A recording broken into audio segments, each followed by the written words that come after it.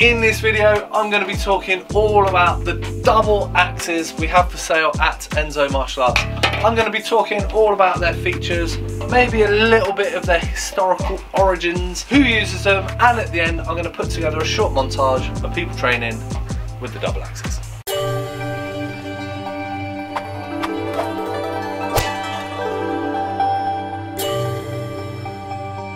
Hi, my name is Doug Swift. I've been doing martial arts for the past 34 years and I've been the owner of Enso Martial Arts for the past 17 years. If you like this video, click the little icon, subscribe to this channel and get all the latest videos and updates from Enso Martial Arts. So let's get into this video and learn all about the double axes we have for sale at Enso Martial Arts. Now, over the past 6 months or so, I've been making videos on a lot of the weapons we have for sale at Enso Martial Arts. And quite a lot of them have kind of historical links to farming tools and whatnot. Now, axes, you know, there will obviously be axes that are used for farming, but there's also ones that are used in kind of battle as well, like with armies. So I'm not sure how much the Kung Fu axes are based from farming or whether they're based from battlegrounds. Something like an axe, which is basically a very sharp edge on quite a heavy lump of metal, is something just appears in cultures all over the world. It's a very, very useful tool for just splitting wood and you know general just smashing things and whatnot. So something like that will probably appear in sort of battlegrounds all over the world and would have evolved separately. So yeah, this type of weapon, I don't know whether this has evolved from farming, you know, general work tools, or whether it's something that's been designed specifically for fighting sort of in battlegrounds or, you know, personal protection or whatever.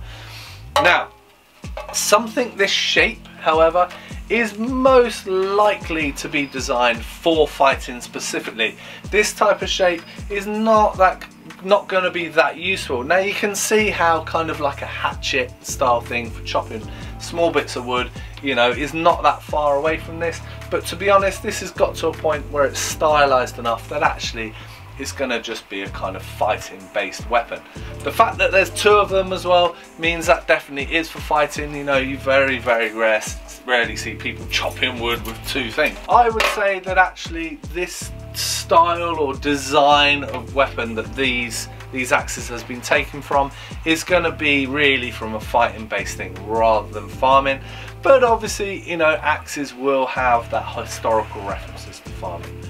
Anyway, so I've called them double axes. Now I'll probably use like Kung Fu axes, Shaolin axes, Wushu axes. Like that phrase is kind of interchangeable, and it's because there are different styles that use these. So like obviously you see these in Shaolin like popping up. Not very common, you know, it's a pretty rare weapon. You could class this as a fairly advanced weapon, and it's just because people don't tend to get onto these that often. It's not a weapon that we particularly sell a lot, and that's purely based on the fact that not a lot of people know the forms training with these, know the techniques, so therefore not a lot of students are going to be getting onto this.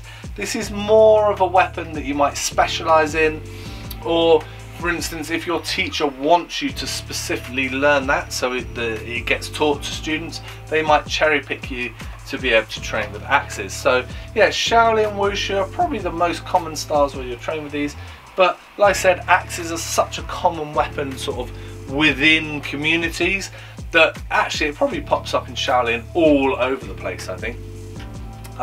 Yeah, I've definitely seen them used in southern styles here and there, but like I say, it's so uncommon that you see them being used at all. They tend to be the things that you see propped up on the wall, and one guy knows how to use them. So let's just have a look at how these are made up. Now they've got the very traditional wood, which has been painted maroon. You see this a lot in like Shaolin weapons. Very common to have this, and it's got the nice metal end cap on the end, same as the tiger forks, I guess, which you can use for like butting and hitting the end, make sure the wood doesn't break. Now at the end, on the other end, you've got sort of the business end of the weapon. You've got this very big axe head. Now for Wushu and Shaolin, these are pretty lightweight. They are actually hollow, so it's quite thin metal, which is then chromed to make it nice and shiny, and it is nice and hollow. If that size of head, and you can see the thickness of the back of it, was solid steel, that would be incredibly heavy to wield about. It would, like, in all honesty, your forms would look so laboured and difficult. You know, this size of axe head you wouldn't really use like for a farming, for actually just swinging about all day. If this, it would be incredibly heavy, maybe in battle, but it's the type of thing that you just have one swing with and just hope that it lands. Otherwise, you've got to pick the thing up again. Also, at the end, it's got this sort of spearhead style spike on the end, and you know, that's definitely a battleground thing. Nice tapered spearhead, again for like jabbing if you wanted to. Now the whole thing is actually screwed, so it does screw together, and you can make sure that's nice and tight, and you can, you know, adjust it if you want. But that does mean that you can get a really nice fit in.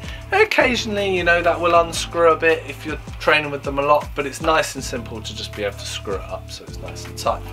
And of course, it's worth mentioning that you do get a pair when you buy these, so you get 2 weapons for your money. Now, I haven't actually seen people training with single axes of this length in Kung Fu. It always seems to be the double axes.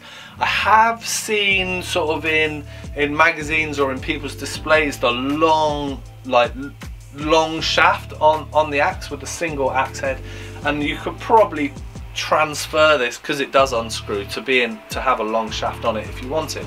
However, I've never actually seen anyone do a long axe form. I'm sure they are out there, but you know, with all the YouTube rabbit holes I go down, Facebook rabbit holes, I've never actually seen someone doing a single axe form. So yeah, double axes seems to be the more common out of the two in terms of the axe forms. So I'll just give you an idea of a few of the dimensions of the axes. Now I'll put all the dimensions online, so if you want to know more information, it will all be there on our website.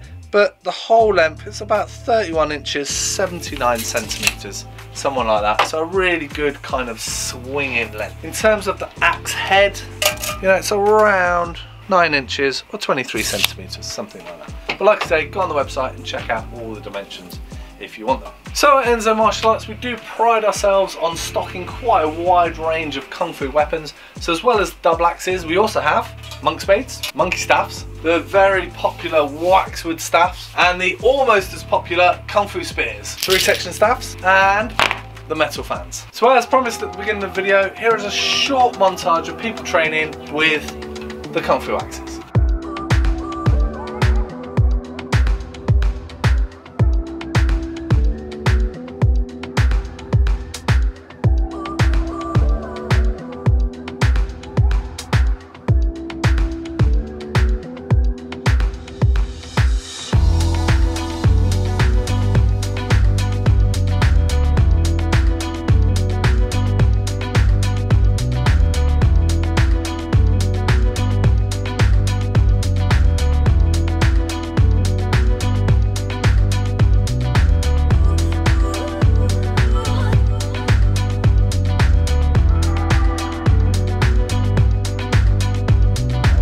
Thanks very much for watching. I hope it was useful. I hope you learned loads about the double axes we have at Enso. If you like this video, click the little icon, subscribe to his channel and get all the latest videos and updates from Enso Martial Arts. Thanks very much, and I'll see you soon. Cheers!